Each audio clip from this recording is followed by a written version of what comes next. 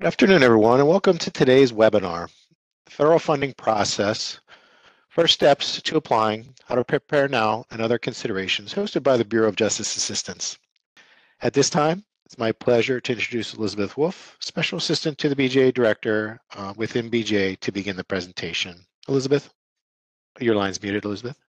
Technical issues here, and it's all Elizabeth. Good afternoon, everybody. Thank you so much for joining us today for this webinar. I'm excited to be here with Sunny Schnitzer and Lisa Hartman, and we are going to walk you through everything that you need to know to prepare yourself for submitting an application at BJA. We're going to be going over a couple things with you. We're going to talk about BJA, OJP, as well as the solicitations that we'll be offering. We'll also give you pointers on understanding parts of the solicitation, how to plan and organize, how you will write your application up and submit it. We also have Lisa Hartman going through JustGrants and using that system, and then give an opportunity for questions and answers. So what is the Office of Justice Programs? Well, we're made up of 6 offices. There's the Bureau of Justice Assistance, Bureau of Justice Statistics, National Institute of Justice, the Office for Victims of Crime, as well as the Office of Juvenile Justice and Delinquency Prevention, and the Office of Sex Offender Sentencing, Monitoring, Apprehending, Registering, and Tracking, also known as SMART, which is a lot easier to say. OJP is one of 3 grant-making components of the Department of Justice. There's also the Office on Violence Against Women and the Office of Community-Oriented Policing Services. The Office of Justice Programs supports communities and states through grant funding, training, research, technical assistance, and statistics to the criminal justice community. So BJA is, the director is Carlton F. Moore, and the thing to really know about us, here's our mission statement, you can also find it online, is that in a nutshell, BJA's mission is to achieve safer communities. And how do we do that? Well, we do it through 3 ways. We do it through investments, through our grant making. We also do this through sharing of knowledge, which we provide through training and technical assistance to the field. And then lastly, we also do engagement, which I don't think people realize that we spend a lot of time out in the field getting to know our constituents, participating in conferences and events, and hearing from people what the communities need. So in FY24, we are planning on releasing over 80 different solicitations, and these are just a couple of the ones that we are planning on doing. But you can see here there's a lot, and they cover a number of topics. Just be aware that sometimes we frequently kind of update these and we get changes, things will get canceled or new ones will be added. So don't assume this is a comprehensive list. With available funding, there's 2 things that you need to know about our website where you can find information. There's current solicitations, and then there's planned solicitations. The ones that are current are the ones that we actually have open right now. The ones that are planned solicitations tell you what you should be keeping a lookout for in the future. So the application life cycle, how's that? There's administrative preparation, which is where we plan out what we're going to be doing and putting out into the field. You can find more information about that with the DOJ Grant Program Plan. There's also an opportunity for you to go ahead and register with Grants.gov and JustGrants, and also to go to the Grants Learning Centers where you can learn more about grants. There's resources such as like how to apply for grants, the budget, requirements, things like that. So you can prepare yourself. These are all things you should be doing even before the solicitations are posted. Once the solicitations are posted, there's that's when the application period begins. There's going to be a deadline clearly listed for you to get everything done. And you can find these solicitations at ojp.gov, bja.gov, grants.gov, justgrants.gov. That's where all of these solicitations are posted. After you have submitted your application, we will go through a review process. So BJA will take a look and make sure that you've included everything that you need to have in that application in order to be eligible for the solicitation.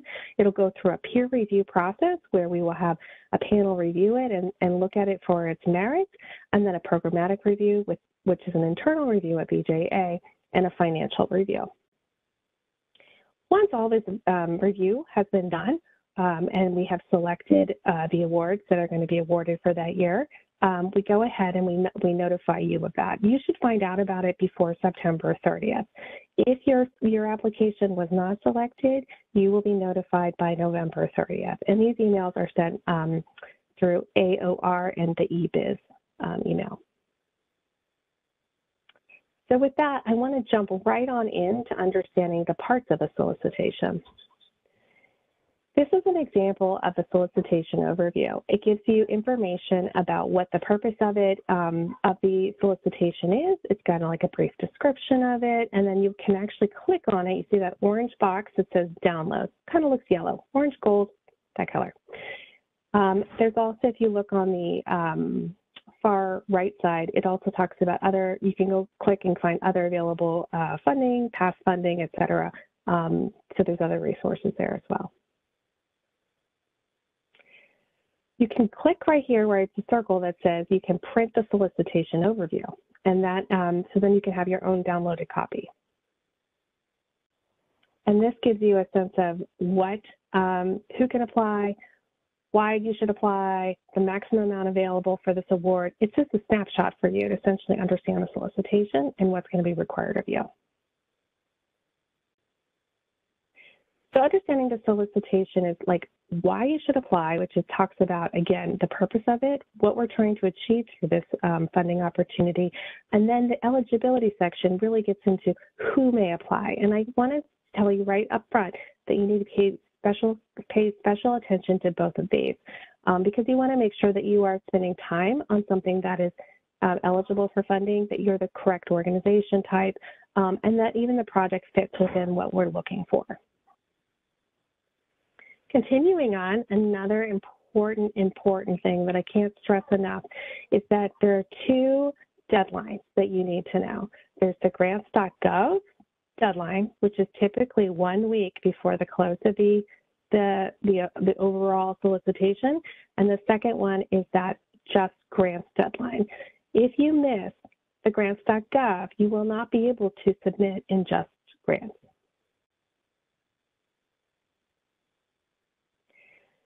So we do a lot of information about how to apply, answer questions that you may have about a particular solicitation, and this is where you will be able to participate in a funding webinar. And these funding webinars are, for each of the solicitations, we go through who it's about, eligibility, why we're doing it, our goals of the project, and answer your questions. That pre-application information session will be posted on our website, as well as you'll be able to see there in the solicitation itself. It'll give you information about that. So when you're doing your solicitation, things to be looking for is identify if you need project partners, and if so, we strongly underline, suggest that you reach out to them as soon as possible. We want to have you make sure that you have letters of support. We want to make sure that you have MOUs set in place well in advance of when you need to submit it, because that will get you held up. A key here is to look at the goals, objectives, deliverables, and timeline section of the form itself. And for example, if we're asking you to find project partners and that would strengthen your application, we will list for you the types of partners that you might want to be considering. So with that, I'm going to take a pause and I'm going to pass it on to my colleague, Sunny Schnitzer, who's going to talk about how you should plan, organize, and write your application. Sunny? Thank you so much, Elizabeth. So I look forward to talking with you all today about going through the process of writing your application. Next slide. So really today, I want to take a little bit of time to offer some tips and tricks about how to plan out writing your application in response to one of the solicitations posted. So really, I want to encourage everyone to spend some time planning and organizing your writing. But one really important factor that I want to flag is that applications for programs are not just your program narrative. They include a myriad of required documents. So you'll see on the side of this slide the application checklist, I really encourage you to really start after you read the solicitation. Start by taking a look at that checklist and starting to think about how much time it will take you to get the items that are developed on that checklist. So develop a timeline. As Elizabeth mentioned, if you need letters of support or MOUs, that may take a few weeks. So be sure to build that into your timeline. Last thing I'll say also is read the solicitation a second time. The solicitations are chock full of really important and valuable information. We encourage you to go back through after you've read it a first time and really think about how you would respond to each of the prompts in a solicitation. Next slide. So when you think about writing your proposal narrative, the proposals are broken down into 4 main categories. So the first will be the description of the issue. The second, the project design and implementation for the proposed project. The third, the capabilities and competencies of your team. And the fourth is going to be your plan for collecting the required data for the solicitation's performance measures. So one last thing I'll mention on this piece, I really encourage you think a little bit in the solicitation towards the back of the solicitation. You'll see roughly kind of what percentage peer reviewers are assigning to each aspect of the proposal narrative, and really think about that as you're mapping out how you write your solicitation, how much time or space you're going to dedicate to each portion of the narrative. Next slide. So I'd really encourage you, as you think about drafting your proposal narrative, break down each of the questions or prompts for each section. So on the screen, you'll see an example of how you can do this. So solicitations really are very clear about some of the questions we ask. So on the description of the issue, for example, we'll often ask you to offer examples of what the issue is that needs to be addressed, and maybe demonstrate that you understand the nature of this. Offer data to back that up. If the program is designed to help collect data, then really offer a thorough description of why data doesn't exist. Describe the efforts that have been done to address the gaps or the needs that this proposal seeks to address. So definitely encourage you, use those questions that are included in each section of the solicitation as a prompt to help you map out your program narrative. Next slide. So for planning and organizing, I also strongly encourage you to take a look at the different review criteria. So first, I would encourage you to take a look at the priority consideration areas. So many program solicitations for OJP include priority considerations. We have a few of those listed on the side here on the left-hand side of the slide. I encourage you to take a look at those and to take a look at where it guides you to incorporate information.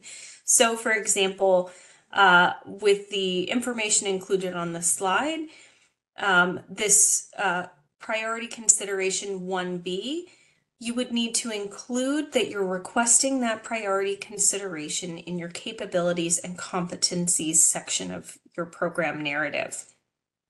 But I'd also encourage you, learn a little bit. There will be some information in the solicitation about the basic minimum requirements. Applications that do not meet the basic minimum requirements will not be reviewed. So be sure that you're reviewing not only against the full checklist, but especially against the basic minimum requirements to ensure that your application will fully be reviewed. And as I mentioned on the previous slide, each of those sections has the percentage of that each peer reviewer will assign to your program narrative. So be sure to kind of dedicate some brain power to how you're going to divide up the content of your program narrative. Next up, I really want to encourage you, as you're working on your program narrative, to also start working on your draft of your budget very early on in the process. Make sure that you read and understand the requirements for the budget. So for example, many programs will require you to include a little bit of funding for grantee convenings or meetings, or it may require a certain amount of funding be set aside for research or evaluation. Make sure that you know those requirements and that you incorporate those into your budget, and that your budget aligns with your narrative and your proposal. Make sure that you're identifying any caps on expenses or expenses that aren't allowed, or match requirements. And while all of this will be included in the program solicitation, I also encourage you, if you have specific questions about things that are allowable or unallowable, to visit the DOJ Grants Financial Guide. There's a link on the screen, and that's going to be at ojp.gov/financial guide/DOJ/index.htm. But definitely encourage you to take a look at that. Next slide. So as you think about developing your budget and budget narrative, make sure that your budget aligns with the work being proposed in your narrative. Make sure that the expenses are directly referenced to the proposal narrative, and don't ask for supplies or for activities that are not clearly aligned or described in your program narrative, and in particular, your program description in the narrative. Personnel costs should be directly related to the project. And then finally, I do want to take just a moment to talk about subrecipients. So subrecipients should be categorized as either subawards or procurement contracts, and it should be clearly stated in both the proposal narrative and the budget narrative. One tool that I like to really guide prospective applicants to is the OJP toolkit. I believe there's a checklist on our website, and again, there's a link on the screen that'll be shared as well. If you're unsure if your subrecipient would be a procurement contract or a subaward, we have some great tools to help you figure that out. And again, I know this is kind of the theme of the day, but I really encourage you to do that early on in the process. This can help you with budgeting and with writing your proposal. Next slide. All right, just a few final tips on the budget and the budget narrative. Make sure that you include adequate funding to fully implement the project, but don't add extra money if you don't need that to execute what's being proposed. Definitely encourage you in the budget narrative portion. Don't leave questions for a reviewer about the purpose of requested funds. You can be very descriptive in the budget narrative to explain exactly what funds are proposed to be used for. The final thing I'll note on the budget and budget narrative, please make sure that this number matches what's on the SF-424. That's going to be turned in on that initial portion that Elizabeth mentioned in Grants.gov. So please make sure that your budget that is submitted in JustGrants matches that total number that's submitted on your SF-424. Okay. All right, next, and I know we've mentioned this a couple of times, but definitely be sure to take a look for those extra components, not just your budget, not just your program narrative, but be sure that you're including all of the extra forms and documents that are required for you. That'll include oftentimes a timeline or an MOU or other supporting documents. So be sure that you triple check that checklist at the back of the solicitation, and that you're incorporating enough time in your planning process and your writing process to successfully develop and upload all of those documents. Next slide. All right, and I know I've mentioned it many times, but I can't emphasize enough. Definitely double, triple check that checklist at the end of your solicitation. I recommend doing this a few times throughout your proposal development process. This will make sure that you don't miss anything at the last minute. You're not scrambling to pull together a last-minute letter of support from a partner or a form that's required. So definitely recommend triple checking that as you go forward. Next slide. We all run into technical issues from time to time.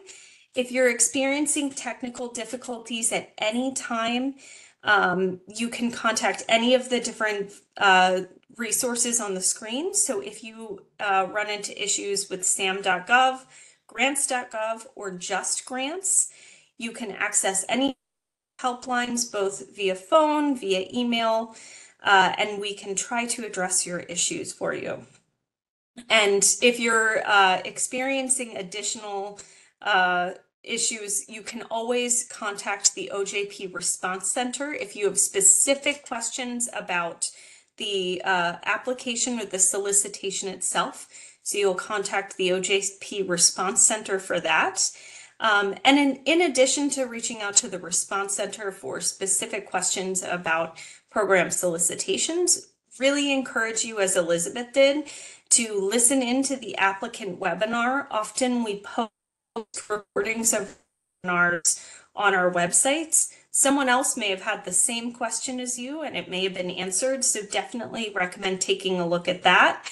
And then review any solicitation FAQs or other relevant things such as past successful applications or program narratives that are often posted on our website. Next slide. All right. Right now, I am going to turn it over to Lisa Hartman, our training specialist, who is going to walk through JustGrants. Thank you, Sunny and Elizabeth. Let me get myself set up here and we will move forward. All right. Is my screen displaying appropriately? Indeed. All right. Well, thank you. I'm excited to be able to talk to you a little bit about the JustGrants system in the application process. And today, I really want to talk about the very initial overview information you're going to need when you begin to submit your application for BJA award. We're going to talk today a little bit about entity onboarding and application submission. And at the end of this, I'm going to give you some training resources that you might find useful when you're, in the process of actually submitting your application. So the first thing I want to talk about is entity onboarding. And to explain, first of all, what an entity is, it's an organization of has been registered with SAM.gov in order to do business with the federal government. One item of business might be submitting an application for funding. There are actually three critical systems that are involved in preparing for and submitting an application to DOJ. Now, this high-level roadmap shows all of the steps that you're going to want to keep in mind as you move forward. Now, for entities or organizations that are new to JustGrants, the initial entity onboarding process occurs during application submission, and it relies on two additional federal systems for critical onboarding data. Organizational entities seeking federal funding are required to register and maintain an active status in SAM.gov. Now, for this reason, SAM.gov is considered the federal government's source of truth for organizational entity identifiers. If an organizational entity is new to JustGrants, the SAM.gov eBiz point of contact role is automatically onboarded as the entity administrator in JustGrants. Once that person is onboarded into JustGrants, then the SAM.gov eBiz point of contact or entity administrator can transfer that role to somebody else that they've already onboarded into JustGrants. We'll talk about JustGrants roles here in a minute because it's important to understand the various roles and access each role allows in JustGrants. Now, for entities that are new to JustGrants, The initial entity onboarding process is triggered when you submit an application for DOJ funding in Grants.gov, where entities first apply as part of that two-step grant application process that Sunny was talking about. And then once JustGrants receives that Grants.gov application, the entity administrator is going to receive an email with onboarding instructions. Now, as mentioned, for entities new to JustGrants, the initial entity administrator in JustGrants is initially automatically assigned to the individual listed as the EBIS point of contact in the entity's SAM.gov account. Entity information like the UEI, or Unique Entity Identifier, the legal name, address, and doing business as name, they're all stored in SAM.gov. However, during the application process, that information flows from SAM.gov through Grants.gov and finally populates the entity profile in the application in JustGrants. Now, for existing entities, it's going to be important to ensure that your SAM.gov registration is current, and then you'll begin with the next step, step 2. Now, Grants.gov is a federal website that provides access to funding opportunities for multiple government agencies. To apply for funding, you will need to log into Grants.gov using credentials that are linked to your SAM.gov account. Now, once you're logged into Grants.gov, you'll search for the funding opportunity. You'll select a competition ID that's associated with that funding opportunity, and you're going to submit the SF-424 and SF-LLL forms. So these are standard government forms. It's a great idea to register in advance at Grants.gov. You can do so anytime during the year, so when it's time to apply, then you're ready to search for opportunities and apply quickly. Now, once JustGrants receives the Grants.gov application, the entity administrator receives an email with onboarding instructions. Again, entities that are new to JustGrants should make sure to have an active user as the EBIS point of contact, because no further actions are going to be able to take place until this role is filled. We have two systems in JustGrants, Diamond and JustGrants. These are the two DOJ systems that enable entities to manage users and work. The entity administrator is the only one who has access to Diamond, which is the system that JustGrants uses to manage entity users, assign them roles. And then once the entity administrator has all of the roles assigned and all of the individuals onboarded, then they can assign those individuals to particular applications and awards in JustGrants. Now, once the users they complete their registration process, their Diamond registration process, then they can log into JustGrants and complete any assigned work. Now, the roles in JustGrants are important because each role provides a specific access to areas of JustGrants. And they don't overlap. So it's important to understand which roles are critical to managing applications and awards. Now, user roles allow, again, specific access in JustGrants. Each new user can have one or more than one role assigned based on the type of work they're going to do in JustGrants. We've talked quite a bit about that entity administrator role and what the basic tasks are for that person.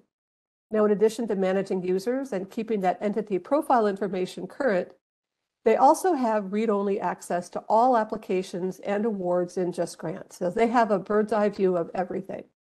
Now, if the entity administrator also needs to take some part in managing awards or applications, that person can be assigned additional roles that allow them to do so.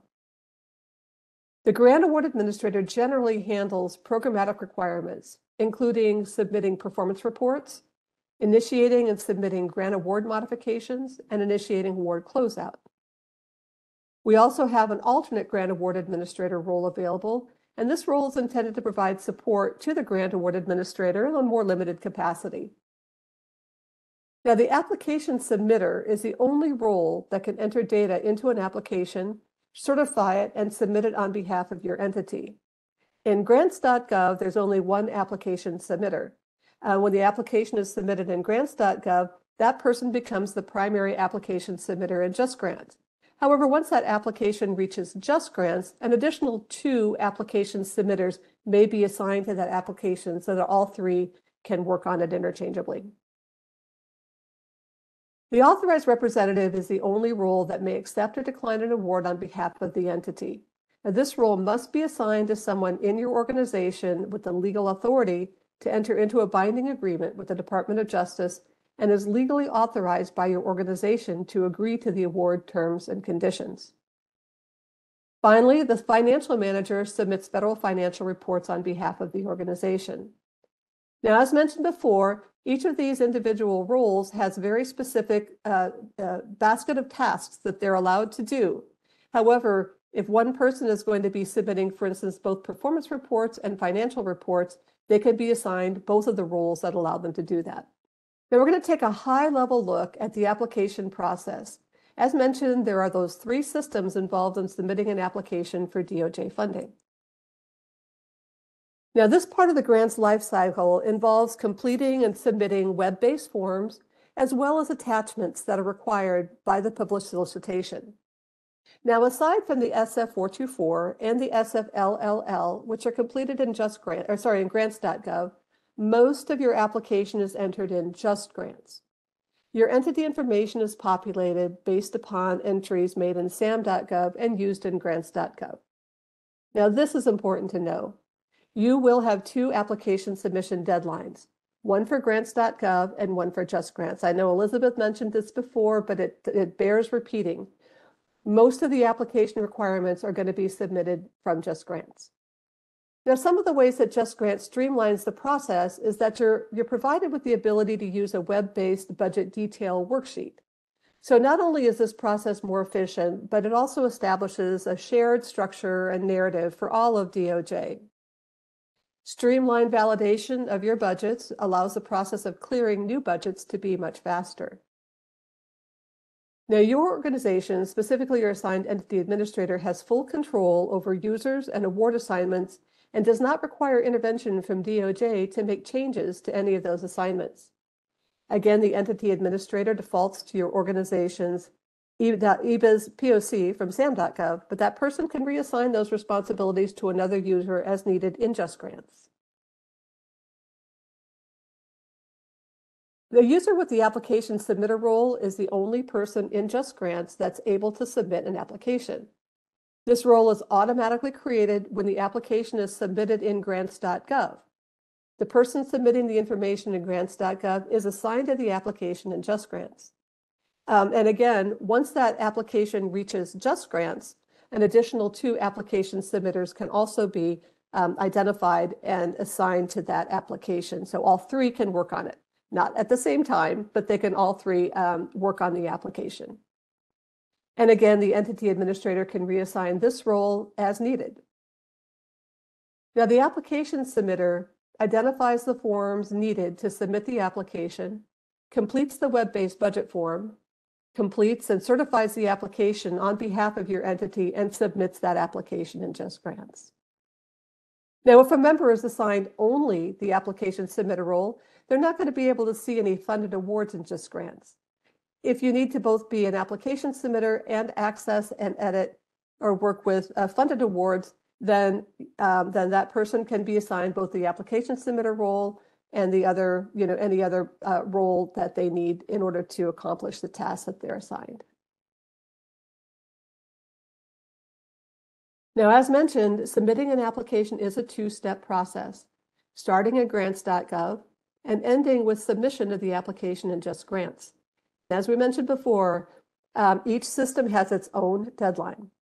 So Grants.gov has a deadline. Both of these deadlines were pointed out on the front page of the solicitation. If you have not submitted the application in Grants.gov by the deadline, that solicitation is removed from Grants.gov and no one is able to apply any longer, and that's the end of the road. Now, once the application has been submitted and validated in Grants.gov, it's automatically transferred to JustGrants for completion. It might take several days for Grants.gov to complete validations and release it to JustGrants. JustGrants also has a deadline, typically a week or so after the Grants.gov deadline. Now be sure you're clear on these two deadlines. Again, they're listed on the first page of the solicitation. The JustGrants submission deadline allows additional time to complete the application requirements past the Grants.gov deadline.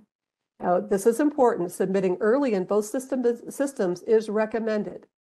If you submit prior to the JustGrants deadline, you will have the option to recall the application for editing if you've missed something or if you want to change something. But once that JustGrants deadline has passed, that's no longer an option. Now, if you're not really clear on everything when you're entering information in Grants.gov, it's okay to enter preliminary information if you haven't, for instance, fully determined your budget or your project scope. You're going to be able to edit and update all your entries in JustGrants. It's not necessary then to go back to Grants.gov to update your entries there. Once it moves from Grants.gov to JustGrants, that's the only place that you have to worry about your application. Now, all items requested in the solicitation for application submission must be in the application when it's submitted from JustGrants. Applications are customized based on the requirements of the solicitation. For instance, some solicitations might require applicants to submit goals, objectives, and timelines, while others may not. To understand the requirements, the solicitation is your best source of information regarding what you need to include in your application. And in the situation where you're uploading documentation, it may also include formatting requirements. So pay close attention to what the solicitation is telling you. Now, I do have some quick tips to ensure success when you're using JustGrants.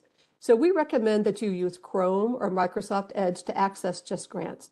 Internet Explorer does not provide the optimal experience in JustGrants. For entities that already have a JustGrants account prior to applying in Grants.gov, the application submitter should be sure to use the email associated with their JustGrants account to apply for funding. That way, it'll match up with your role in JustGrants when that application is submitted from Grants.gov to JustGrants. If you use a different email address, it thinks you're a different person. If you're applying for or managing awards with multiple UEIs or unique entity identifiers, then you will need to associate a unique email address with each account. This would be a situation in which a large organization might apply for funding under different doing business as names. And in that case, it becomes a little bit more complicated. You'll have multiple JustGrants accounts, but each UEI, just as you're starting off, you'll need to associate a unique email address with that account. Now, each time you log into JustGrants, you'll need to complete multi-factor authentication. You're going to set this up when you register in JustGrants. So you'll be able to determine if that multi-factor authentication is, for instance, a text message, an email, a voicemail. You get to decide how you want that to happen, but you will have to handle multi-factor authentication. So every time you log in, you're going to have to press a button to send a code as a text message, email, or voicemail, and then you'll need to enter that code in addition to your username and password in order to log into JustGrants. This keeps your JustGrants account secure. Now, also take note that there are certain web-based forms that you're going to submit directly into JustGrants. For instance, the proposal abstract and the web-based budget. Many applications, again, also require goals, objectives, deliverables, and timelines. You want to be sure all your budget information is included in the budget detail form and ensure that you certify any memoranda of understanding or MOUs, any disclosures and assurances.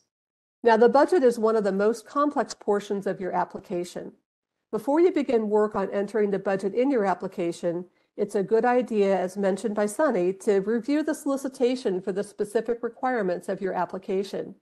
You can open the solicitation by selecting the solicitation's instructions link in the upper right corner of the page. So you can actually open the solicitation from inside your application in JustGrants, which is really nice. The solicitation opens in PDF format, and you can either print it or you can keep it open on another monitor if you have one for your reference while you enter information. And honestly, there are a lot of links in the solicitation that might give you answers, so it's really a good idea to have it open in digital form while you're working on your application so that you can explore answers within the links in the solicitation. In your application, there's also a link in JustGrants that opens to the DOJ financial guide. And this link is going to provide you with a general understanding of financial terms as they're applied across DOJ. You're going to find definitions of terms, policy information, and descriptions that are going to assist you in understanding the information that's required in your application. Once you've reviewed the solicitation and the DOJ financial guide, now you're ready to complete the budget. In the case of a budget file attachment, sometimes the budget is uploaded as a file attachment or a series of file attachments. You might want to go ahead and make your entries in a spreadsheet. But in other cases, the budget is actually entered directly into JustGrants in a series of forms on screen. And that's then the way that you're going to need to enter your budget. So there are two different ways that might be presented. You're going to have to go with the one that your solicitation requires. So it will be fairly clear whether you have a lot of fields that you need to enter your budget items or if it's asking you for a file upload. Now, after you've submitted your application, you might be wondering what's next. So your entity is going to be notified if they've received an award when all the applications for a solicitation have been reviewed, typically no later than September 30th of the calendar year. Unsuccessful applicants will be notified no later than December 30th of the calendar year. Now, it's important to remember who your entity administrator and authorized representatives are. They're going to be notified if the deadline for the applications is changing. So as I was saying, the entity administrator and the authorized representative are going to be notified if the deadline for the application changes. The system's also going to notify the application submitter, the entity administrator, and the authorized rep when the application has been received in JustGrants from Grants.gov. And it's the entity administrator who's going to receive notification on when the award notifications have been sent. Now, once you've submitted your application, you're going to see the status in JustGrants on your application will say submitted. If it says anything else, it has not been submitted to DOJ. And if it is not submitted prior to that JustGrants deadline, then it will not be able to be submitted at that point. Now, I hope you've gained some insight from the material presented today. And I'd like to provide you with some additional resources that we've created to kind of guide you through this process. Now, embedded in this PowerPoint are links to all the information we covered today, in addition to some other information that you may find useful. The JustGrants website houses all the training material that you're going to need to work your way through JustGrants. We place direct links here to all award acceptance, all application submission resources, which can be found on the website. And as mentioned before, we also have this JustGrants training website, https://justicgrants.usdoj.gov. And this is what it looks like when you log in. You're going to find just a wealth of information here. We're going to focus a little bit on the training link today, but please do take the time to look through this very, very useful website to find all sorts of information about JustGrants. Now, once you open the training link, you'll see a list of training topics displayed. And it's a good idea for everyone to start with the Entity User Experience Guide. It kind of covers navigation and helps you get oriented within JustGrants, whether you're in there to submit an application or if you have a funded award. Using that navigation will really help you out to understand the best ways to navigate through the system. And then once you've selected the topic to explore, you'll open a page to the training resources dedicated to that topic. For instance, in our case, you'd want to look at the application submission page, which has just been, revamped, and it's just highly organized and will provide you with virtually every sort of training material you might need. Typically, you're going to find a job aid reference guide, which is a very large guide that will walk you through all of the steps of submitting an application in JustGrants. These are linked to step-by-step videos. So if you prefer to see something in video form, you'll be able to locate specific videos that will, for instance, walk you through, how to upload a proposal narrative or how to check for errors in your application at the end. Now, these are very short videos. They're meant to be used while you're working, so you don't really have to set aside hours to view them. You can just pull them up and access them on demand. And they can really help if you're in the middle of an application and you just want to verify your next steps. Now, again, that job aid reference guide provides step-by-step instructions with screenshots to help you walk through a series of tasks. You can print these if you like, or you can view them on screen. It all depends on how you work best. They're also a great reference, like the videos, if you're in the middle of a task and you just want to verify the next steps.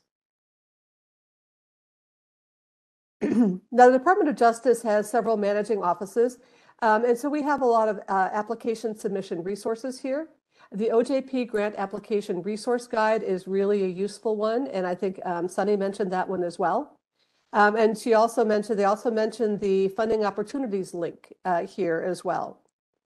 If you happen to be in Grants.gov, that is not a DOJ system. It's actually run by another agency. So we're not able to support that. But if you need support in Grants.gov, we provided the link for that. There's also a DOJ application submission checklist, which has been recently revamped and revitalized. So I highly recommend that you access that. And then we also have a list of SAM.gov resources for you if you're new to that system. And then finally, you can go straight to grants.gov using the link that you see here. Now, I'd like to do one quick thing, and that is I'd like in the chat to go ahead and put a link to everyone of our weekly training webinars. So the training team, every week, we do on Wednesdays, an application submission webinar where we actually walk through all of the screens in the application. It's much lengthier. It's a 2-hour class because it's quite lengthy to put an application together. But we talk about some of this high-level information, but we'll go through each one of the screens in a sort of a standard JustGrants application. So highly recommend that you join us there. We run these every Wednesday all the way through August. And with that, I'd like to go ahead and turn the session back over to Elizabeth, and I will stop sharing. Thank you, Lisa. I appreciate it. I think we all appreciate it because I think what you're talking about is exactly what I said. And the first step of this whole thing is like not only getting yourself squared away with SAMS, your SAMS registration and your JustGrants registration, but also taking the opportunity to learn more about the application process. So that was incredibly helpful, and I encourage you all to take the 2-hour class with her because we try to make it easy, but we also don't want you at 8 p.m. when it's due to have an issue, and so hopefully we can troubleshoot it in advance so you're comfortable with the system and submitting it. So in support of that, I'm going to go through some grant application resources for you as well. The first one I'd like to, hopefully you can see my screen now, is what we talked about, the OJP Grant Application Resources Guide. I do know in the chat or the questions and answers, that's been posted as well by Sunny, and she mentioned it briefly, but this walks you through each part of how to apply, what to do, information from things like what a proposal abstract should look like and how to complete that, to budget preparedness, financial information, attachments, etc. So I would definitely start there in your quest to make yourself more knowledgeable about our process and what each piece of an application is supposed to look like. And here are some more resources for you. So here you can also find past successful applications. With that, I'd like to say it's just the narrative piece. So you'll see the narrative about what the project's about. So you can say, I'm running this project and wonder if there's others that have been funded that are similar to my project. We are not making the entire application available to you. That's not it. It's just a little snippet for you to see if maybe your project is similar to and has been successfully funded in the past by BJA. So in order to get updates about solicitations, trainings, things like that, I recommend that you subscribe to our number of resources like our newsletter. We also have Just Info, which is a twice monthly email newsletter, and as well as there's a Department of Justice email that you can do as well. So there's a lot of opportunities. All of this is available online, also from our website if you're interested. And we want to stay connected with you. We have a Facebook as well as X, formerly Twitter, YouTube, et cetera. So definitely take a look at getting that yourself linked up to that so that you can like get any information that we're getting. So for example, that's how we also like let people know about solicitation. So not only on our website, but we'll also send out a Facebook. It'll be on Facebook, it'll be on Twitter, it'll be every which way, because we want to get the most people knowing about our solicitation so we can get literally the best applications that we possibly can. So with that, I'm going to turn this over to the questions and answer section. I know you guys have been blowing up our questions and answers, the Q&A chat box. And so with that, I'd like to take an opportunity to answer some of those that have come in. Let me see. I'm going to stop sharing so I can actually read your questions. Is there any here that we haven't answered that we need to raise, Lisa or Sunny? Someone was asking about the in-depth application process training, and is there a link to that, Lisa? How do they find out about that? Is that from the JustGrants resource site? Yes, I'm going to go ahead and put that link in here again. It is https:// I'm putting it in the chat, justisgrants.usdoj.gov/training-webinars. And that will take you to a page where you can see the 4 different courses that we offer. There's one on applications on Wednesdays, and we offer it every Wednesday. So you can register for any of these classes anytime you want, as many times as you like if you miss something. And there's no charge, of course. So please feel free to sign up as much and as often as you need. Thank you. We also have a question about how do I register for an account with JustGrants? On the page, I only see an option to log in.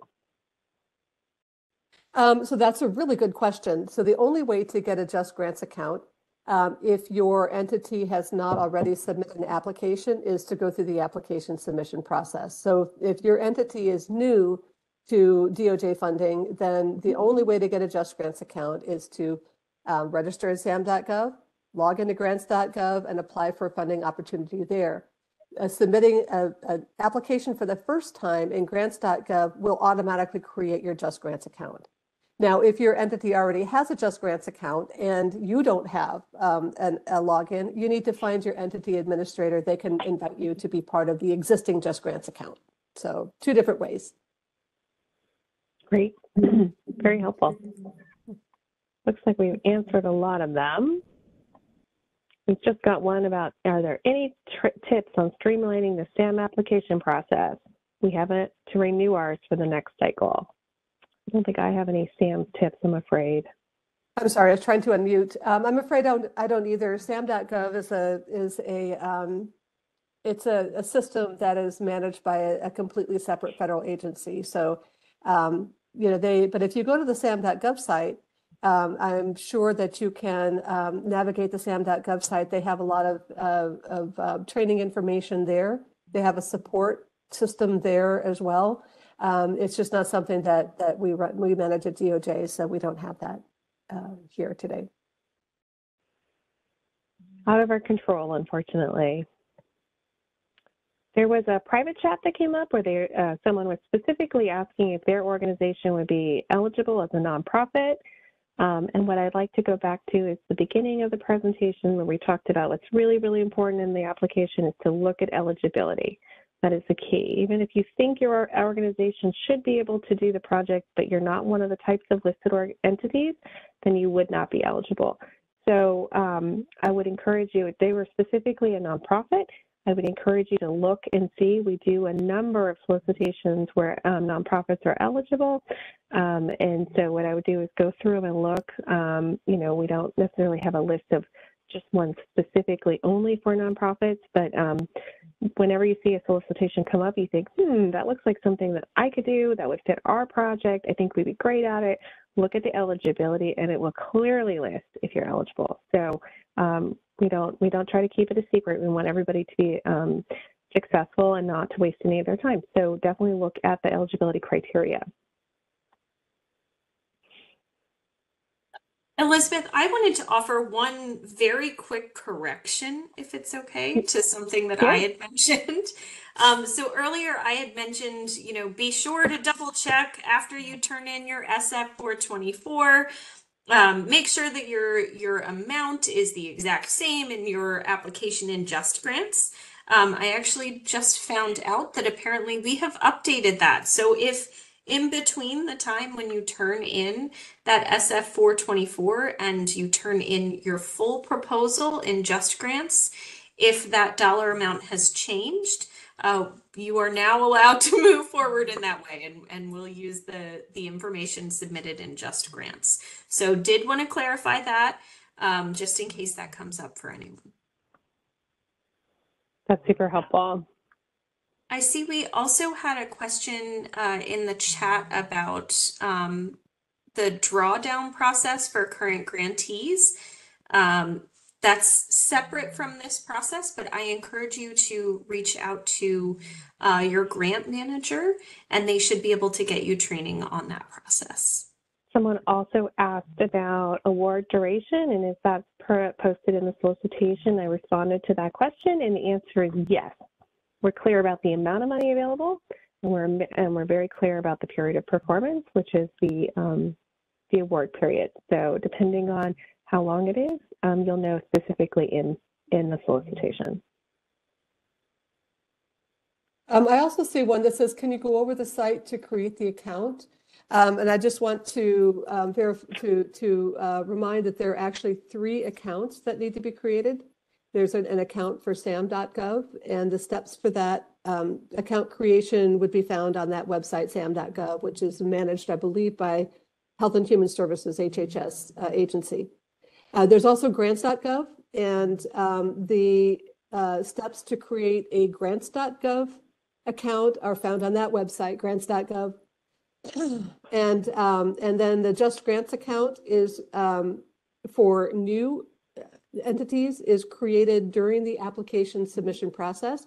Once the application for a new entity is submitted from Grants.gov to JustGrants, then that account is automatically created. There's no other way to do it. If you already have a JustGrants account, your organization has a JustGrants account, and you want your user account, you can find your entity administrator, and they will invite you to be a user on the existing account. But so there are, again, I just want to verify there are 3 separate systems that you need to have an account. For JustGrants, new accounts are created automatically in the process of submitting that application in Grants.gov. Existing accounts, your on-site entity administrator will create one for you. And I see one here in the chat. What's the process if there was one for an adjusting financial narrative? If that's a JustGrants question, you can adjust the financial narrative in an application as long as it is prior to the JustGrants deadline. Once the JustGrants deadline has passed, then there's no opportunity to update that information. If you have a funded award, on the other hand, there's a grant award modification process that you would handle, but that does not applicable to applications. I'm looking through here. I see a question here about are people with a criminal conviction allowed to apply? So want to encourage everyone, as Elizabeth mentioned, to in each solicitation, there will be guidance on who is eligible to apply, what types of entities. For those entities where individuals are allowed to apply, there will be some guidance there around that, but I would, in that case, definitely take a look and look for programs where individuals are allowed to apply. And that'll again be on that eligibility criteria section of the solicitation. There's a question about a process. How would you process a reallocation for a grant? I think I need a little bit more information to understand the question. But if you have a current grant with us and you're talking about like supplemental funding or something like that, you would need to contact your PJ staff person about that. But I'm afraid I'm not quite sure. There's a lot of I'm not exactly sure what you're trying to ask about that one. And I see a question here asking for a little bit of clarity around my correction from earlier. That is correct. The amount, so for fiscal year 24, the amount of funding requested listed in your SF 424 will be considered preliminary, and the amount used in JustGrants will be the amount that would be considered in an application. And I see, Rachel, you responded, if a sub-award recipient wants to reallocate funds, if it's like a sub-award, maybe a sub-award didn't do it, then you would, and they bowed out of the project, then you would need to still work with your BJ staff person to go through it, depending on what's all involved in the total scope of it. It could be a budget modification, it could be a programmatic modification. So you'd have to kind of work that through in that particular case. And if you're talking about you haven't been awarded and you're asking after you've been awarded, it's the same thing. You would work with your BJ staff person through that. I don't know if I got there was a couple budget modification. Great, we answered that one. I also got a request, a question popped up, and I'm not seeing it anymore, so I'm not sure if it came in a chat or a different way, but someone asked if is there a chance that I could request in our application a certain amount of money, and then we could get a different amount than what we requested for. All of our funding is dependent on what becomes available. All of our awards are dependent on available funding. And so if you were to request $1 million and for some reason we're not able to do it, there may be a slight change, but usually whatever you're applying for, as long as it's justified appropriately in the budget, and it's selected as being the award that we should be funding, then they would work out that amount for you. But typically, it's not like we go back and forth and haggle on an award. So there's another question that's similar to the one with the criminally involved, justice involved person. Are there grants that prevent justice impacted individuals from applying? It's the same thing that Sunny just said. Excuse me. And that you would have to look at eligibility. I see there's a question here on when are peer reviewers selected. So peer reviewers are selected throughout the process. So that will happen while the program solicitation is out in the field. We are always looking for more peer reviewers. So I'll find the link and drop that in the chat, but encourage you to apply to be a peer reviewer. And Sunny, this brings up a good point I'd like to say is that we don't release all of our solicitations at once, right? And similar to peer reviewers, we don't select all our peer reviewers at once. So it really is this cycle where some are earlier in the year than others. And so don't think that come March 1st, if you haven't seen what you wanted posted or you're interested in, it won't be posted. If we have a kind of a rolling period where solicitations are constantly being dropped, and so it's not all at the same time. And typically we try to begin earlier in the year after, in December, for example, we would want to release them. You'll start to see a couple, and then quite a few more in the spring. But they can be posted quite late too, in our calendar year. So just keep your eyes open, subscribe to all of our newsletters, get on our social media stuff. Go check out our website often and get alerts because when solicitations drop, they're available and they're only open for a certain amount of time. So again, it's sort of just keep that in mind, similar to peer reviewers. So we need peer reviewers in the beginning all the way to the end because we're constantly doing dropping solicitations, posting them, having applications come in, and then the peer review panels are being convened and reviewing all of those. So it's all throughout the year. And then Kim's, there you go. We got it. We got it answered. Sorry for the silence. It's hard for me to read and talk at the same time. So I'm reading all these questions coming through. I don't want to leave any of them out. If I can answer them. Okay, so it looks like we have one about is Grants.gov aligned with JustGrants format for the individualized solicitation, or is the applicant required to go into JustGrants for final formatting before submission? So you will need to go in, you'll need to apply from Grants.gov initially, and you will then need to go into JustGrants. Now, JustGrants is specific to the individual solicitation, so you shouldn't need to update anything in JustGrants as long as you are applying through the opportunity that you aligned with your Grants.gov submission. So it seems like we are slowing down on questions. This webinar is recorded. We will be providing you a link to all participants afterwards, including with it will be the recording will be include our slides that we shared.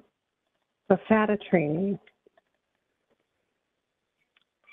We will have to find out more information for you about that. The last question that I see is, can someone be a peer reviewer if their agency is also applying for funding? So you would not be applied to, or you would not necessarily be selected for the program for which you're applying for funding. But as Elizabeth showed you earlier, BJA has many, many programs. So yes, you can be selected. Your agent, you as an individual can be selected to be a peer reviewer for programs where you don't have active applications. And Elizabeth, All right. I am not seeing many more. All right. Well, I appreciate you guys.